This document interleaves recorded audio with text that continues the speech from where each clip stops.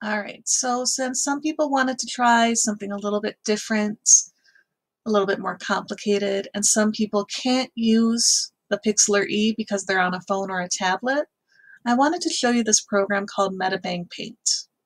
It's another free program. You cannot use it on Chromebooks. That's the main drawback for most of us. You can, however, use it on tablets and cell phones. It is a program you have to download. So you go to their website, medibangpaint.com. It's available in different languages. So if English is not a language you're comfortable with, you can change it to Spanish, Portuguese, Russian, a few other languages. I only speak English right now, so I'm leaving it English. You do have to download it, like I said. So there's this big download button. So you click on that. It'll take you to this page where you can pick what type of operating system you have. So most computers have either Windows or Mac. And then if you scroll further down, there's iPad, iPhone, or Android. Those are for phones or tablets. So click whichever one works, click download. Once it's installed, you'll have an icon on your desktop that you can click on to open the program. This is what it's going to look like when you first open it. It has a little advertisement for drawing lessons, which are very useful. Once you close that, it takes you to this page, which lets you create. You don't have to log in or sign up. You can if you want to. It doesn't cost anything. There's different contests you can do. But let's focus on the Let's Draw area. There's quite a few different options. There's more options than with Pixlr E. There's Illustrate, Draw Manga, Open File. If you're working with something that you close the program and now you want to go back to, there's Recent Files, and then Open from Cloud. What I want you to do is click Illustrate.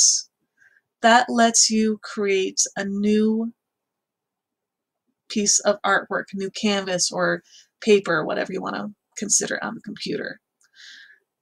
And there's two things I want you to change on here. I want you to make sure that it says standard. Start with standard. It's a little bit more simple to start off with. Background color.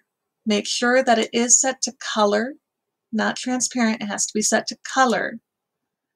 And this box here shows white. That's going to make it look as much like a canvas or a piece of paper as possible.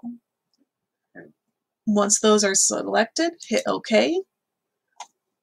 Now I have my blank sheet of paper, my blank canvas that I can work on. Now the options in this look a little bit different.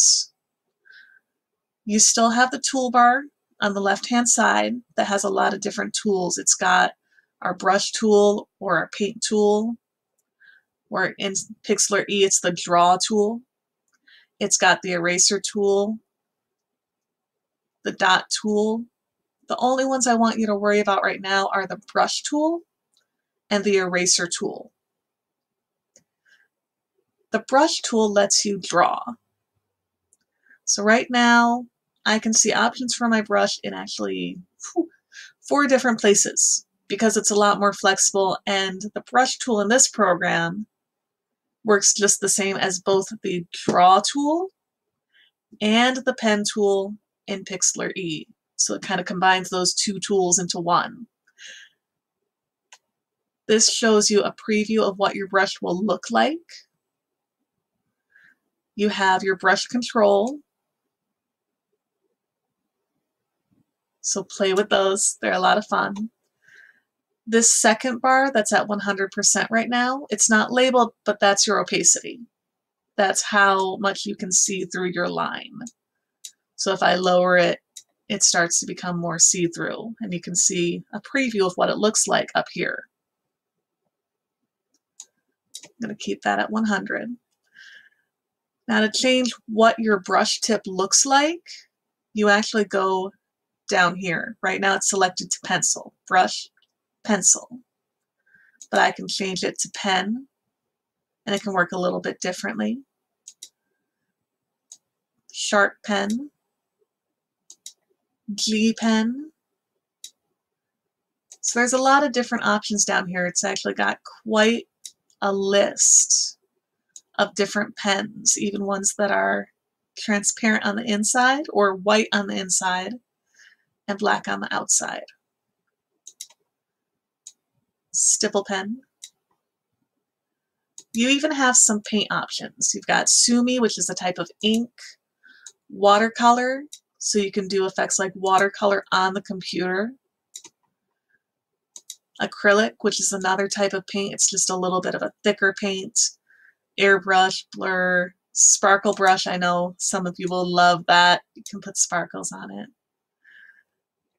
There's a lot of options that you're going to have to play with. Now to change the color, we have these two boxes up top. Right now the black box is selected, so that's the color that my brush is going to be. If I click that once, it changes to the white. So it just switches them. And I can paint with white. To change the color, we have this slide bar. The color picker is already up there. You don't have to open it in another window. So you can slide this up and down for the different colors. And it changes what you see in this box.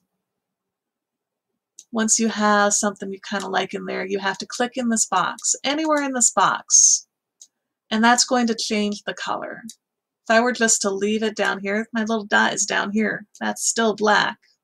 If I want to change the color, I have to put it somewhere else. So I can change it to purple. Now with this, if you want to change the size, that's actually on the right-hand side. Has 1 up to 1,000. And if you look, it changes.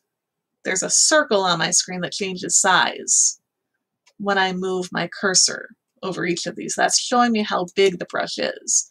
So if I set it to 100, it's gonna be big. It's gonna cover my entire picture. I don't think I want it quite that big. Let's change the color. But I like the purple background. Let's do green will look nice. Yeah, that'll look nice. Brush control. To be fair, I haven't quite figured that out. I'm thinking that it will probably be a little bit different if I use a tablet. Right now I'm using my mouse and it doesn't really seem to change it much. But up here I want you to look at some of the tools. These are called snap tools up here. There's parallel snap, crisscross snap, vanishing point snap, radial snap, circle snap, curved snap, curved line, or ellipse snap. What this does is this gives you guidelines. Sometimes it's hard to make straight lines. This will let you make straight lines. Wherever you start your drawing, whether I move my cursor up or down, it's still going to stay on that line. It's still going to be a straight line. And there's different ones you can use. The vanishing point snap, you have to pick your vanishing point.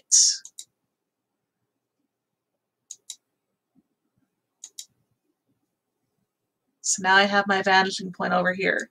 And now when I draw, my lines go back towards that vanishing point. I'll talk about vanishing points in another video.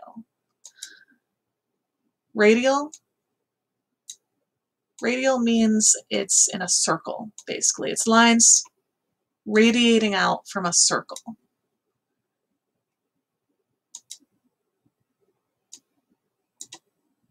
So you can have a lot of fun with these.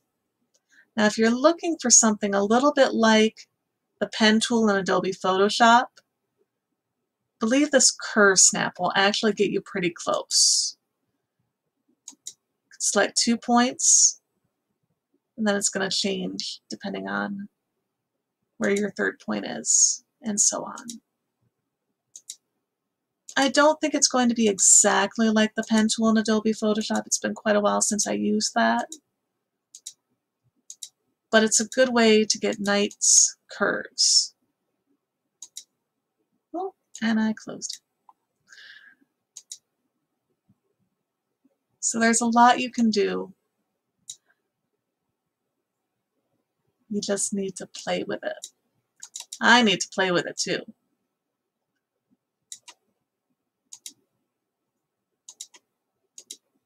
But that's what we do. We play, we experiment. There we go. And now I can trace that line. Once I close this, I have my line, but the guideline's gone.